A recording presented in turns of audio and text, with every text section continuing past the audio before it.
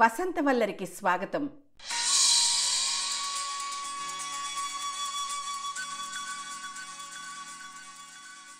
ఇవాల్టి వసంతవల్లరిలో హరిణి నవలా పఠనం 5వ భాగం.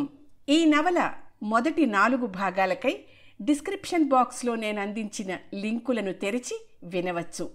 ఇప్పుడు హరిణి నవలా పఠనం 5వ భాగం. నవల రచయిత్రి ఆకెళ్ల శ్యామలారాణి.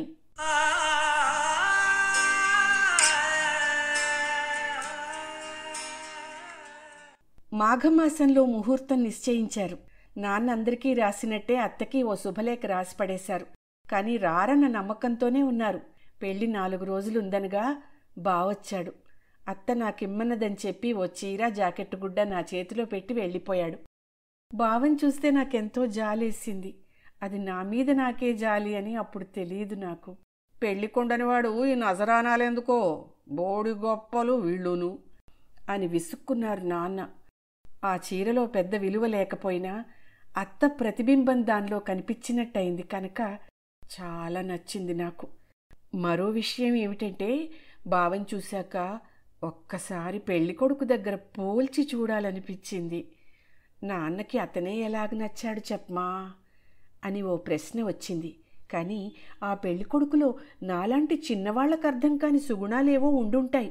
లేకపోతే నాన్న మాత్రం చేస్తారా అని సర్దుకోవలసొచ్చింది. పెళ్లి రోజొచ్చింది. మగపెళ్లివారు మేళతాళాలతో విడిది ప్రవేశిస్తున్నారు.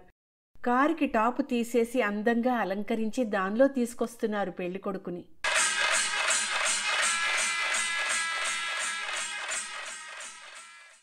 నాకు అతను దగ్గరగా వస్తున్నాడంటేనే ఏదో దిగులు ప్రారంభమైంది.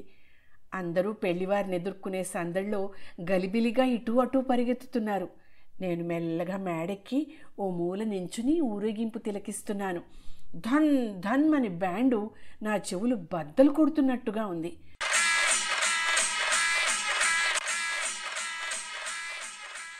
కారు నిండుగా చిన్న గోళీకాయల్లాంటి పిల్లలు 10 మందో 25 మందో ఎక్కారు. వాళ్లల్లో 4-5 అతని అన్నయ్య పిల్లలేనట. పిల్లలందరి మధ్యన మెడలో ఓ కర్పూరపు పేరు వేసుకుని సైతాన్లా కూర్చున్నాడు అతను.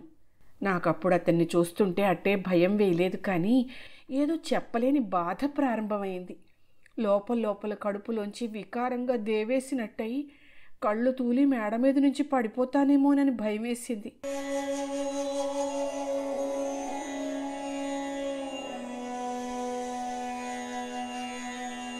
నీరసంగా గోడకి జారబడి అతని మించి చూపులు మళ్లించుకున్నాను. పెళ్లివారంతా మంచి స్థితిపరులే. నగలతోటి నాణ్యాలతోటి చూడ్డానికి బొమ్మల్లా బానే ఉన్నారు. వాళ్ళందరి మధ్య దిష్టి బొమ్మలా ఉన్నాడు అతను. ఇక తోటలో దిగడం అన్నారు.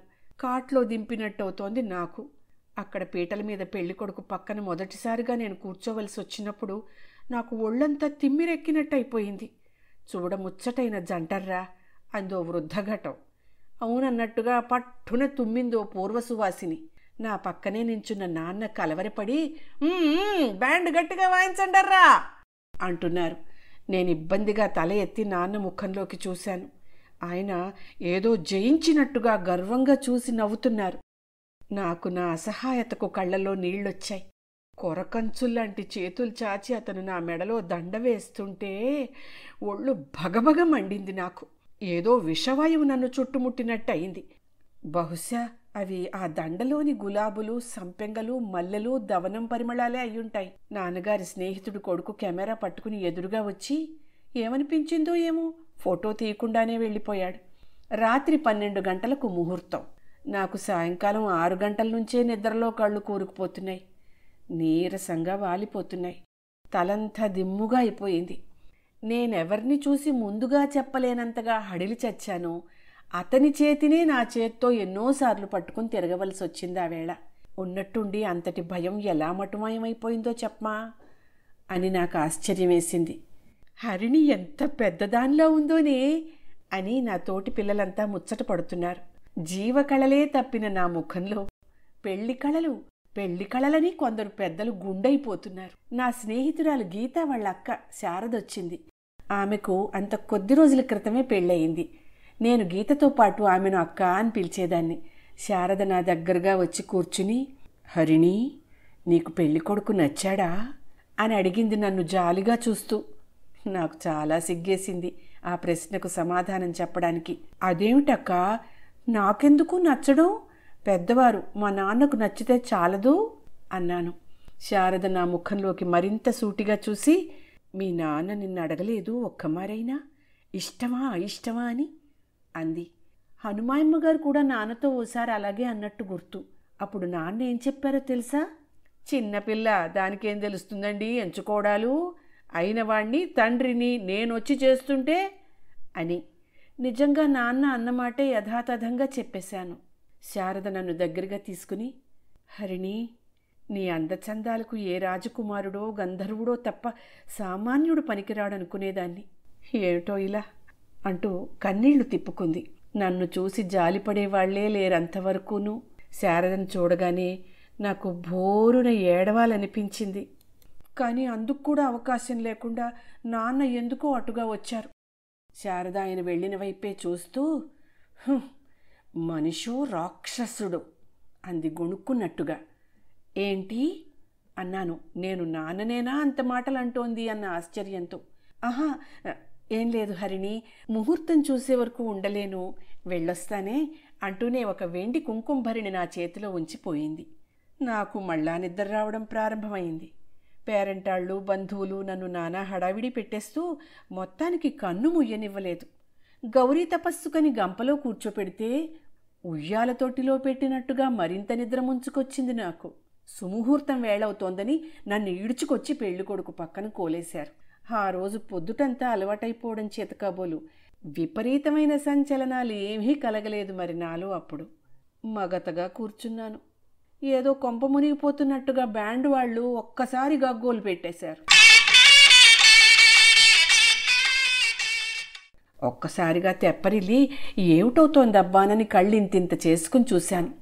పచ్చటి తాటికి కూర్చబడి జిగజిగ మెరిసిపోతున్న మంగళసూత్రాల్ని పట్టుకుని లేచి నించున్నాడు పెళ్ళికొడుకు.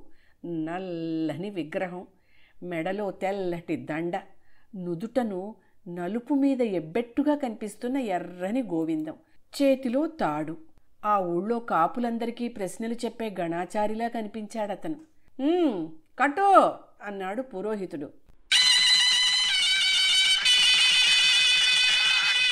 ఏదో సర్వనాశనం అయిపోతోంది, లేచి గట్టిగా అరుద్దామనిపించింది నాకు. పక్కనే కూర్చున్న నాన్నను చూస్తూ సర్వం మరిచి మొద్దుబారిపోయాను. అతను 3 ముళ్ళే వేశాడో 30 ముళ్ళే వేశాడో నాకసలు ఒంటి మీద తెలివి లేదు. అందరూ అక్షతలు పెట్టికొట్టి మళ్ళా నన్ను లోకంలోకి తీసుకొచ్చారు.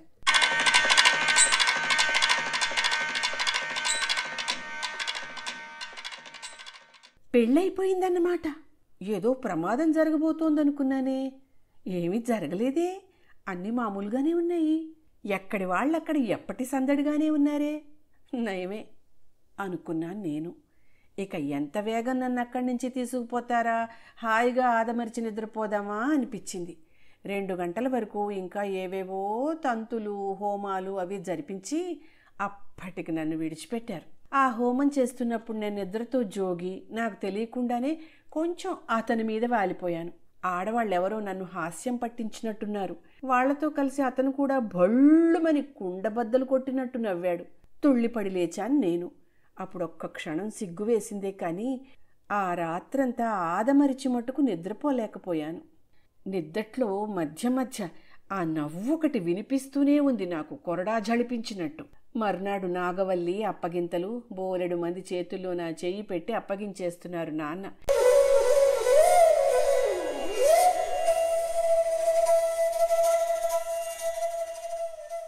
ఈ వేళ నుంచి నీ బాధ్యత మాది కాదు, నీ దారి నీదే అని చెబుతున్నట్టయి ఏడుపు వచ్చేసింది నాకు. నా కన్నీళ్లు చూసి ఆయన చాలా గాభరాపడిన మాట మాత్రం నిజం. తంతులన్నీ పూర్తయిన తర్వాత నాన్న హనుమాయమ్మ గారిని అడుగుతున్నారు. నాన్నకి ఎప్పుడు ముఖ్యమైన సలహాకత్తే ఆవిడే. ఏమండి, ఏ లోటు రాకుండా వైభవంగా జరిగింది కదూ పెళ్ళి అన్నారు. వైభవాలకి లోటేమిటి బాబు, గాజుల చెయ్యి కలిస్తే గల్లు మనదు అంటూ అట్టే సంభాషణ పొడిగించకుండా లోపల కూర్చున్న నా దగ్గరికి వచ్చింది ఆవిడ. నా తల నిమురుతూ, పిచ్చి తల్లి, నీకే తల్లి ఉండుంటే అంటూ ఉంటే పూర్తి చేయకుండానే ఆవిడ కళ్ళంట 2 నీటి బొట్లు రాలే. అప్పుడు నాకు అనిపించింది, బతికున్న అత్త కోసం ఏడిస్తేనే లాభం లేకపోయింది కదా, ఎప్పుడో చచ్చిపోయిన అమ్మ కోసం ఎందుకు ఏడవడము అని. భోజనాల దగ్గర నన్ను పెళ్లి కొడుకును మళ్ళా ఒకచోటే కూర్చోబెట్టేసరికి అంతవరకు కడుపులో నకనకలాడుతున్న నాకు ఆకలి కూడా చచ్చింది. అందరూ తినడంలో మునిగున్నారు. పెళ్లి కొడుకు నాతో అదే మొదటిసారి మాట్లాడడం. నీకెంత ముద్దో, అంత నిద్రలాగా కూడా ఉందే, రాత్రి నా మీద పడుకున్నావు అన్నాడు మెల్లగా. కొంప తీసి మళ్ళా ఓ నవ్వు నవ్వుతాడేమిటి చెప్పమా అని హడిల్ చచ్చాను నేను. నయమే, నవ్వలేదు. కొంచెం ధైర్యం వచ్చాక అతను అన్న మాట గురించి ఆలోచించాను నేను. ముద్దు నిద్ర అంటున్నాడు కాబోలు అనుకుని సిగ్గేసింది నాకు. మాట్లాడకుండా విస్తర్లో పిచ్చి గీతలు పెడుతూ కూర్చున్నాను. అంతవరకు అలాంటి మాటల ధోరణి నేనెప్పుడు విని ఉండకపోవడం చేత కొత్తగా కూడా అనిపించింది. నేను మాట్లాడకపోవడం చూసి మొద్దు నిద్రతో పాటు మంటి బొక్కడం అని కూడా అనుకున్నాడో ఏమో నాకు తెలీదు. కానీ మరి నన్ను మాట్లాడించడానికి ప్రయత్నించలేదు. వాళ్ళక్కడ ఉండగానే వాళ్ళ అవ్వకి సుస్థి చేసింది. ఆవిడ పరిస్థితి ఎలా ఉంటుందోనన్న ఆందోళనలో వాళ్ళు నన్ను తీసుకెళ్లలేదప్పుడు. అంతవరకు వాళ్ళ ఊరెళ్ళినప్పుడు ఎలా మసలాలో ఆ జాగ్రత్తలు అవి హనుమాయమ్మగారు చెప్తున్నప్పుడు ఎలా ఉంటానా అని బెంగ పెట్టుకుంటున్న నాకు నేను వెళ్ళక్కర్లేదని తెలియగానే కొంచెం చురుకుదనం వచ్చింది.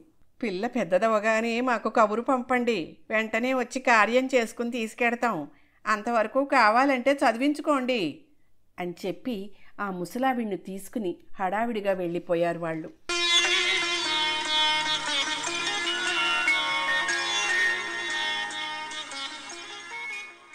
వాళ్ళంతా వెళ్ళిపోయారని నిర్ధారణ అయ్యాక తేలికగా ఊపిరి పీల్చుకున్నాను నేను వ్యక్తురాలిని అయ్యేసరికి నా స్కూల్ ఫైనల్ పరీక్షలు సుమారు 1 రోజులు మాత్రమే ఉన్నాయి.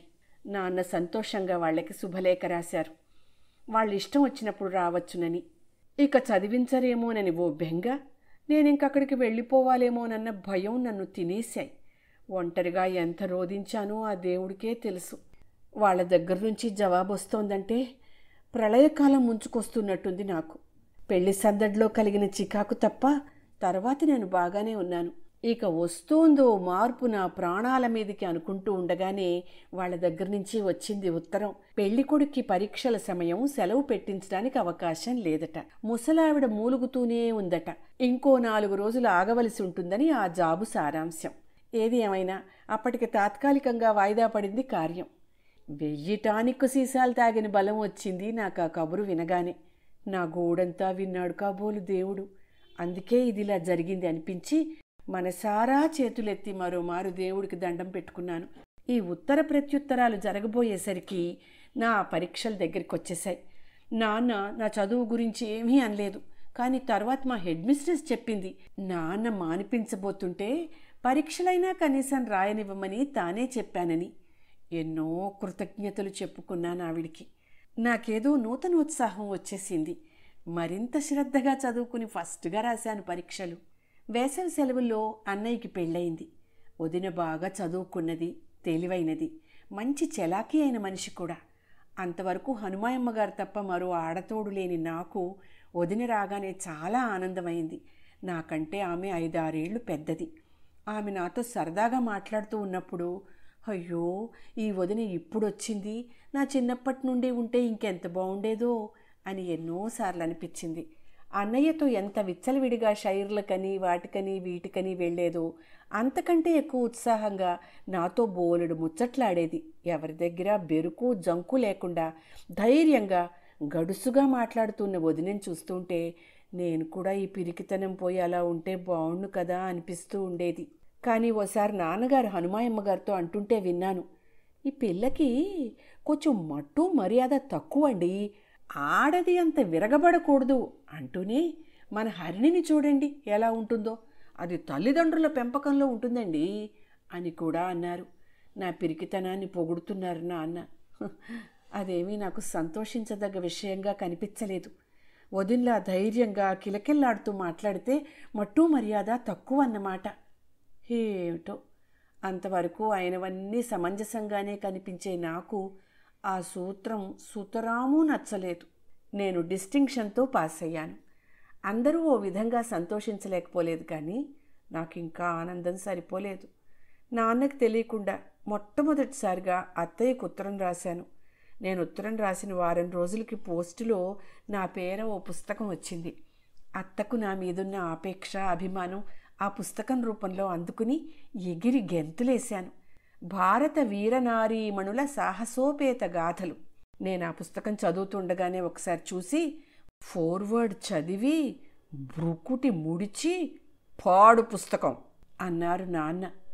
పంపించిన దానికి అసలు బుద్ధి లేదు అన్నారు. ఇంతకీ నేను ఉత్తరం ఎవరు రాయమన్నారు అని నన్ను కేకలేసి అది పట్టుకుని వెళ్ళిపోయారు. ఏం చేశారో నాకు తెలియదు కానీ మరి నా కళ్ళ పడలేదు అది. పరీక్ష ఫస్ట్గా పాస్ అయిన సంతోషం అంతా బూడిద కలిసిన పన్నీరు మాదిరి ఇంకిపోయింది నాకు. తర్వాత ఓ వారం రోజుల నాడు నాన్న మరో పుస్తకం తీసుకొచ్చి నాకిచ్చారు. సతీమ తల్లుల గాథలు. కుంటివాడైనా, గుడ్డివాడైనా, రోగిష్టివాడైనా పతినే దైవమని నమ్ముకుని పూజించి తరించిన తరుణుల పవిత్ర గాథలు. అది నచ్చకపోలేదు నాకు. అన్నాళ్ళు అనారోగ్యంతో తీసుకుని ఉన్న పెళ్లి కొడుకు అవ్వగారు అన్నయ్య పెళ్లి సమయానికే హరీమంది. అంచేత వాళ్ళెవరూ రాలేదప్పుడు. వదినకు నాకు పెళ్ళైన సంగతే తెలుసు తప్ప ఎవ్వరినీ చూడలేదు అప్పటి వరకు. ఒకరోజు నేను, అన్నయ్య, వదిన కూర్చుని మాట్లాడుకుంటున్నాం. వదిన చటుక్కున సంభాషణ మార్చి అంది కదా, ఏం వయసు మీరిపోయిందని మీ చెల్లెలకి అప్పుడే పెళ్లి చేసేశారు. అన్నయ్య వింతగా చూసి, నాన్నగారికి చేసేయాలనిపించింది అంతే అన్నాడు. పోనీ హరిణి కంటే 10 ఏళ్ళు పెద్దవారు కదా మీరు, ఆ మాత్రపు ఆలోచన మీకైనా పోలేదో? బంగారంలా చదువుకుంటున్న పిల్లని చక్కగా చదివించి పెద్దయ్యాక పెళ్లి చేయవచ్చని మీరైనా చెప్పలేకపోయారా మీ నాన్నగారికి అంది వదిన. ఇదంతా గతజల సేతుబంధనం. కానీ పెళ్లికి ముందే వదినొచ్చుంటే ఆమె మామగారి చేత 4 మాటలు తిన్నా ఎదిరించి నిలిచి చెప్పి ఉండేది కదా అనిపించింది నాకు. ఆమె ప్రశ్నకు న్యాయంగా అన్నయ్య సమాధానం చెప్తే ఎలా ఉండాలి?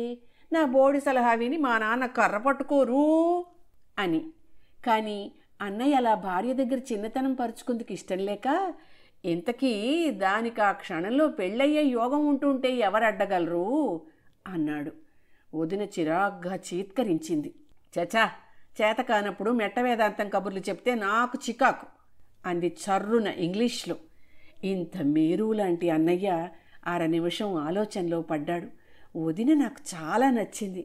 కానీ ప్రయోజనం లేని సంభాషణ విని మనసెందుకు చెదరగొట్టుకోవడం అనుకుని నేను అక్కడి నుంచి లేచి వచ్చేశాను. అప్పుడు మరొకటి కూడా అనిపించింది నాకు.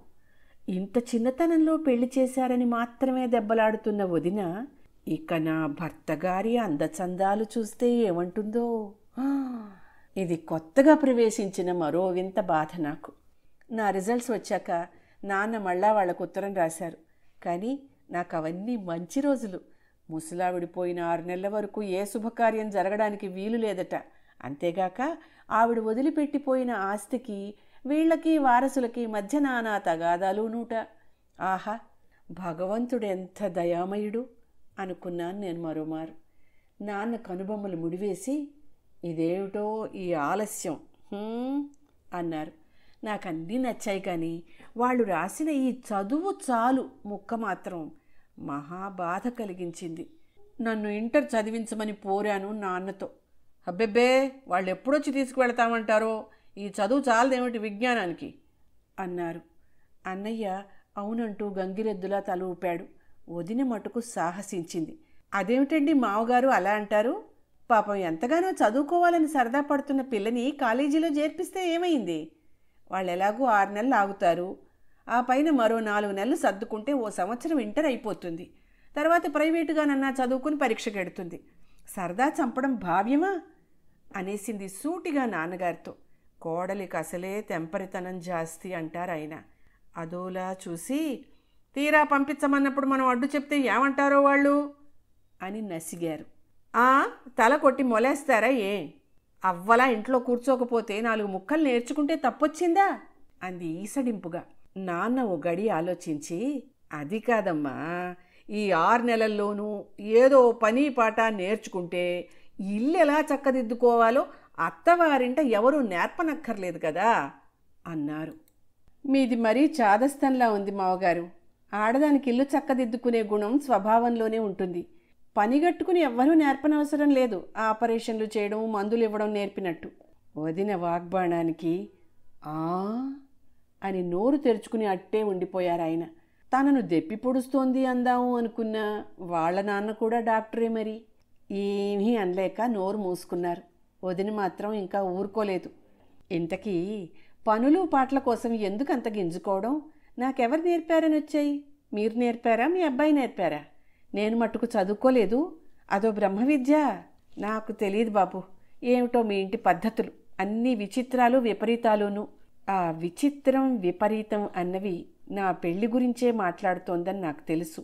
అయ్యో, నా మంచి కోరే వాళ్ళందరికీ నేను ఎప్పుడూ దూరంగా ఉండవలసిందే కదా అని విచారము వేసింది.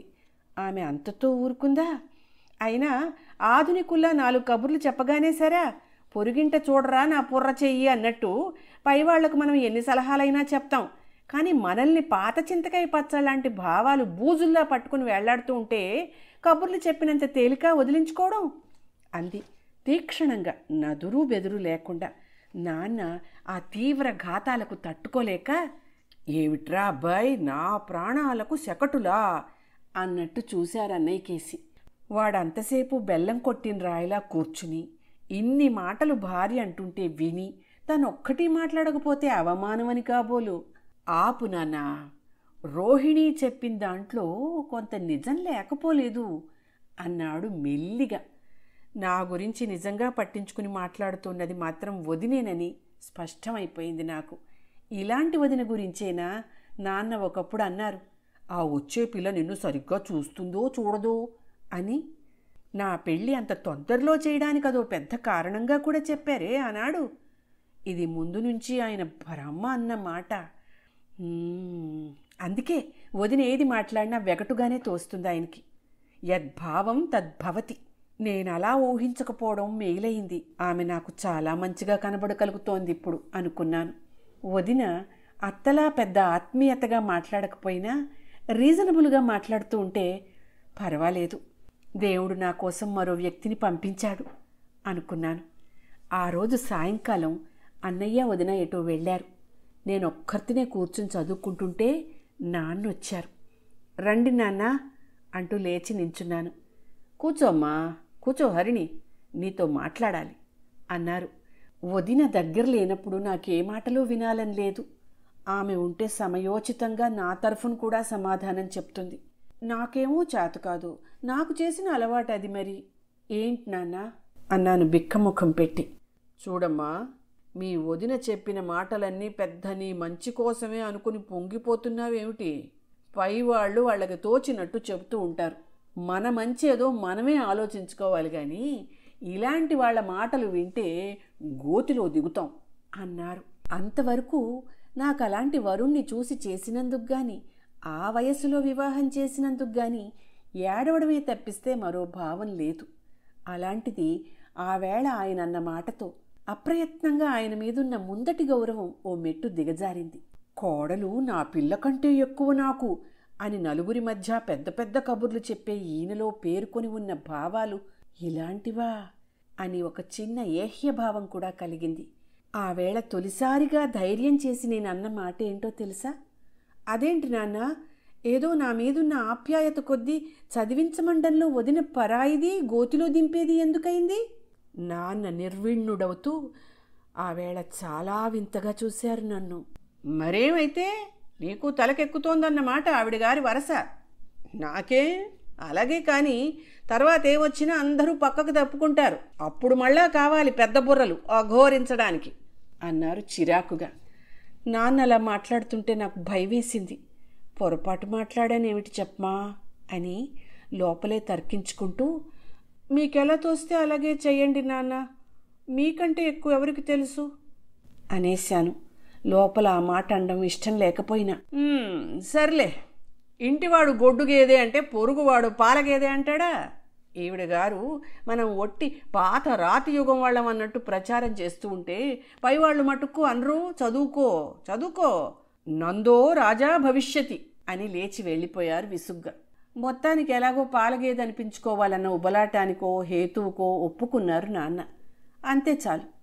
వదినా, ఇదంతా నీ చలవే అని మనసులో ఆమెకు 1000 దండాలు పెట్టుకున్నాను. నిజంగా వదిన ఆయన అంత సులువుగా అంగీకరించారని తెలిసి ఆశ్చర్యపోయింది. కానీ ఆయన అన్న మాటలు మరి నేను ఆమెతో చెప్పలేదు, బాగుండదని. కాలేజీ ఆవరణలో అడుగుపెట్టిన నాకు పై అంతస్తు ఎక్కాననిపించింది. చదువులో కొత్త పోకడలు, నూతన వైజ్ఞానిక విషయాలు నాకు చాలా ఆసక్తికరంగా ఉండేవి. వదిన ఎంఏ ఎకనామిక్స్ చేసింది. నాకేదైనా తెలియని విషయం అడిగినప్పుడు తనకు నాకు ఉన్న సంబంధము, చనువు అవతలకు నెట్టి నన్నొక స్టూడెంటుగా మాత్రమే చూసేది. నిత్య జీవితంలో నదురు బెదురు లేకుండా, సణక్కుండా, నాంచకుండా మాట్లాడే ఆమె మాటల తీరే విద్యార్థులకు సూటిగా బోధపడే తీరులోకి దించుతోందనిపించింది నాకు. ఆమె వదిన కంటే ఎక్కువ టీచర్గా నన్ను ఆకర్షించినప్పుడు మారన్నాను, వదిన చక్కగా ఉద్యోగం చేయకూడదు, టీచర్గా బాగా రాణిస్తావు. వదిన కిసుక్కును నవ్వింది. ఉట్టికెగరలేనమ్మా, స్వర్గానికి ఎగిరిందట. అయ్యో, చదువుకునే వయసులో పిల్లను చదివించడానికే నానా గొడవ చేశారు కదా మీ నాన్న. ఇక నేను ఉద్యోగం చేస్తే సహించగలరా? అయినా ఒక్క సంగతిలే, ఎప్పుడైనా జాబ్ చేయాలని బలమైన కోరికే నాకు కలిగిందంటే నన్నెవ్వరూ ఇలాంటి అమ్మమ్మ కబుర్లు చెప్పి మాత్రం ఆపలేరు అని చాలా ధైర్యంగా చెప్పింది. ఆ తర్వాతోసారి నాన్న వదిన గురించి ఎవ్వళ్ళని ఖాతరు పెట్టదు అని అన్నప్పుడు పెట్టి నేను నొల్లుకుంటున్నదేమిటా అని నాకు ప్రశ్న తలెత్తింది.